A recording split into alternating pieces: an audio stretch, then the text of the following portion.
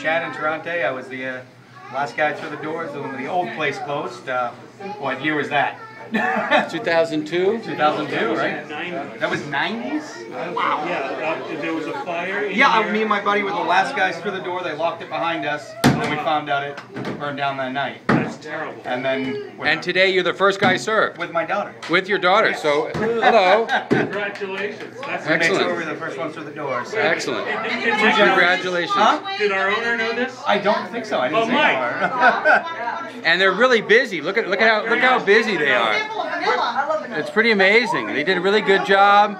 So far, everything I'm looks gonna get the new owner. Hold Yeah. on a second. Mike, you gotta come here.